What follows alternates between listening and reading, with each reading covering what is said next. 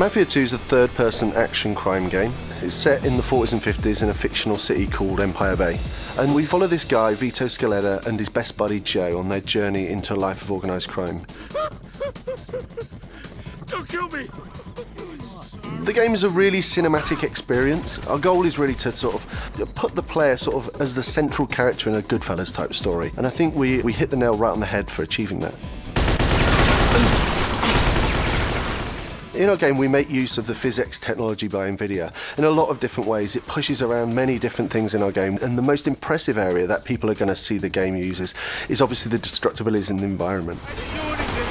For an open world game, it really is impressive what we're doing and the amount of destructibility the player can do. You can shoot out tyres on vehicles, you can shoot glass bottles off tables, you can smash entire tables, smash down doors. With the full Nvidia experience, we're able to deliver things like debris sort of piling up on the floor and stuff like that. We have great cloth simulation brought to us by Apex, which is amazing. And one of the most iconic things that Mafia guys wear in the 40s and 50s is these big sort of flowing trench coats, you know, and the way they move is really important to us, that it looks really realistic.